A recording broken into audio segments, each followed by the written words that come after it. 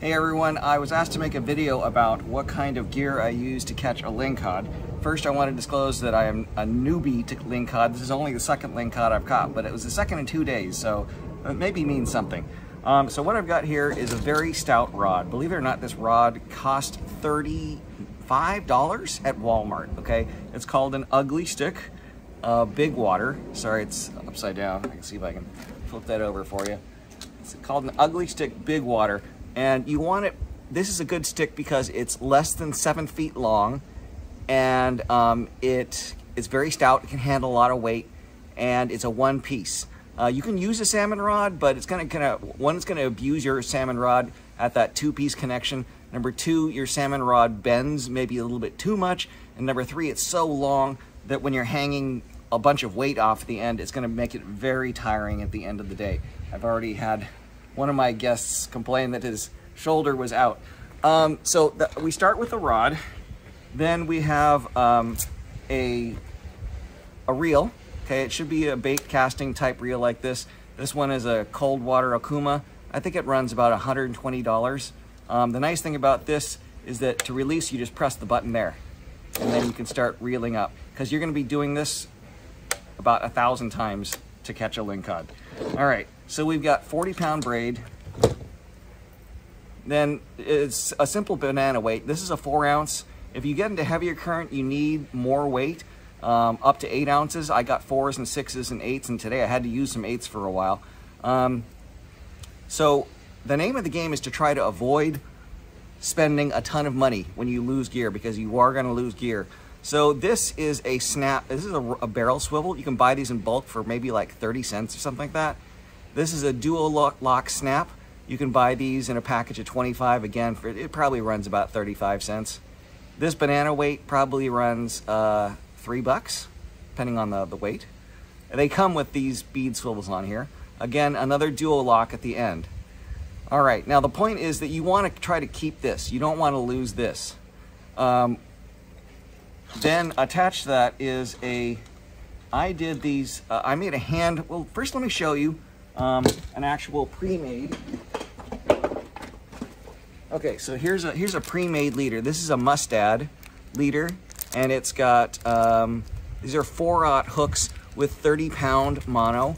Or here's another brand, and this is a 2/0, 3/0. That's actually not the right ones for lingcod. I've got another one here. This is here's no, it's another 2/0, 3/0. There's another one here, sorry. Here it is. Here's a mooching rig. This is it doesn't say, but I think, oh wait, there's 4/0, it's a 4/0, 5/0. Okay, one hook's 4, one hook's 5. It's made of 30-pound mono. So this is like $1. Okay, so that's the easiest way to get into this. But really, really key is don't make a long leader, okay? This thing can't be more than 30 inches. Otherwise, what happens is that this starts to wrap around the weight, and it's a total mess. So the shorter, the better, although obviously you don't want it too short. Okay, so then at the end of these hooks, you have a couple options.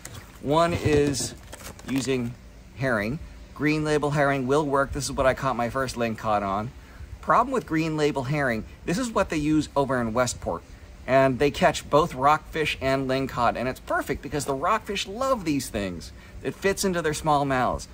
But that's a problem in Puget Sound because we cannot keep rockfish.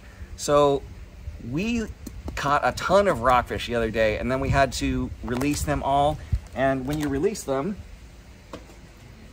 you need to use a descender, which is one of these things that kind of looks like an upside down hook. This one's actually got a pin on it. What you do is you attach your line to here. You put this through the jaw of the fish, and these are hard jaws. So you poke it through the jaw, okay? And then you hang a weight off of the bottom of this. I didn't show you that. There's a little snap here. You hang a weight off of this, okay? You put it through his jaw, and then you drop him into the water. And you don't descend a lingcod, but I'm just saying on a fish in general. And then, sorry, the weight actually goes on the other side. The weight goes here, sorry. The weight goes here. You attach the weight here. So this goes through his lips, and then this pulls him down while your rod is attached to this point here.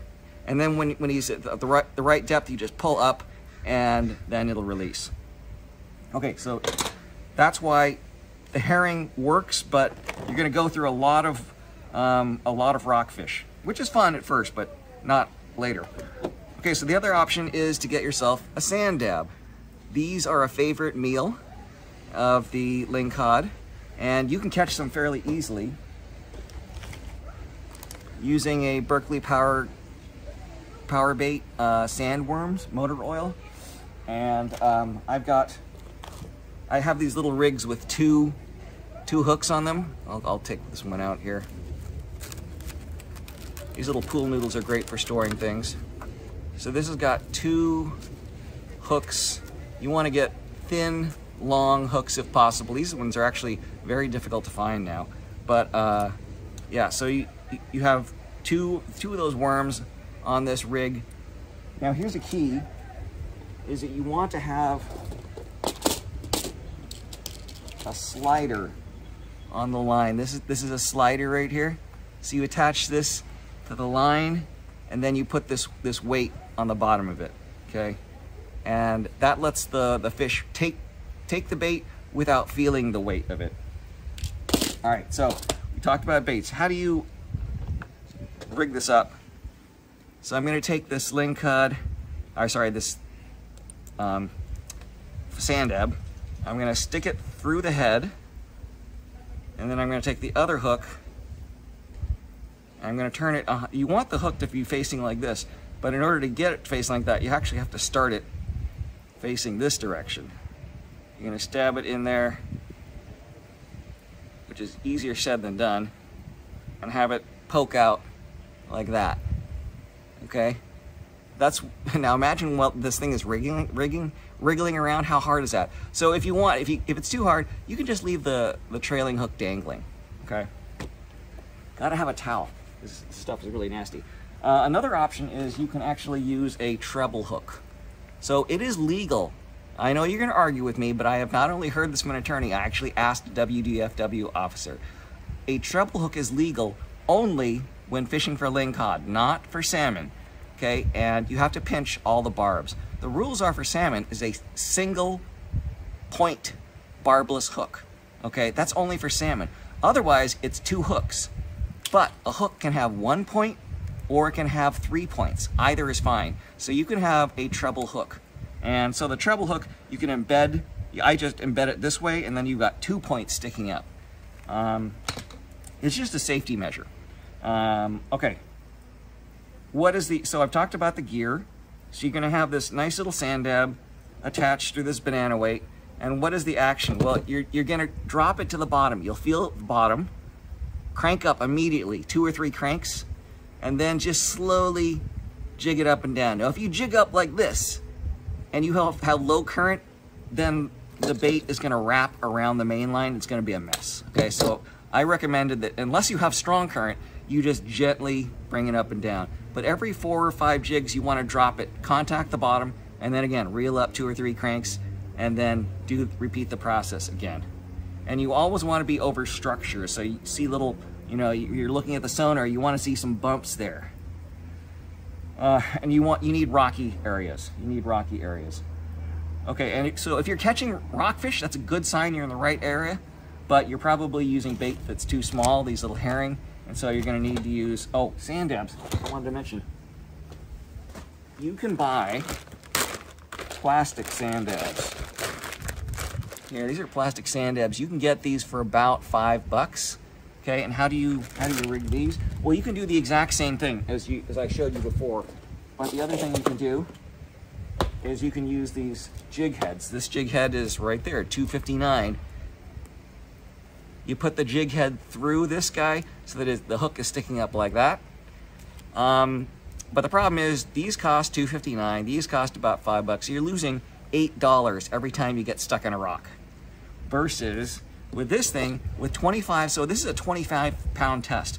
25-pound test will break before any of this stuff, the other stuff does. So the idea is that you don't want to be losing a lot of lead on the bottom of the ocean, okay? Makes sense. But the first time I went lingcod fishing, we literally lost $50 worth of lead. So it's an expensive way to fish. I think that's about all I wanted to tell you. Oh, when a lingcod bites, don't immediately try to set the hook, okay? He may come back around a second time, but basically, you know, wait until you can actually feel something on, and then just slowly and steadily reel up, okay? Don't ever stop. Don't ever stop. Keep on going, because they can throw the hook. That's why you have 2 hooks, and ideally a treble, so that if they throw 1 hook, you still got another hook. And then when you get them up to the surface, that's when they're really gonna thrash, and you're gonna lose them. So get that net in the water as soon as possible, and also, if you can, get his head out of the water. Make sure you always have tension. You always want to have tension like this. If this is the fish, you always want to have tension on that line. As soon as you let the line go slack, this hook, because it's barbless, it can just slip right out. All right, so good luck, guys. Hope you catch some lingcod. Hey, I almost forgot. I want to also tell you there's a whole different style of fishing, and that is using jigs or swim baits. And what you do is these Berkeley gulps, they work great, and we did catch lingcod on these. And all you do is you take one of these grubs and you skewer it through. I'll go ahead and show you. Well, here's one that's not so smelly. You take the grub, you take the jig head, and you just put it on here. Now these grubs cost it's like for a package of 4, you're paying about $8, so it's about $2 a head. And then these run $2 or $3. So you're losing $6 or $7 a shot. You can buy these particular ones for 89 cents at Outdoor Emporium. By the way, I recommend Outdoor Emporium. It's a great place, and try to speak to Kevin in the kayak department if he's not too busy. He's a buddy of mine, taken him out fishing many times. He knows this stuff. He knows how to catch lingcod and salmon. He's really good. But anyways, I don't recommend that just because you're losing so much gear. And to be honest, the lingcod really would prefer a big bait like this, because like one area I passed over, spent an hour passing over it with jigs like these, and we just got rockfish and stuff. Put on a herring, and very quickly after we caught our legal lingcod. Now it didn't happen again. We couldn't make it happen again, but still. So yeah, good luck.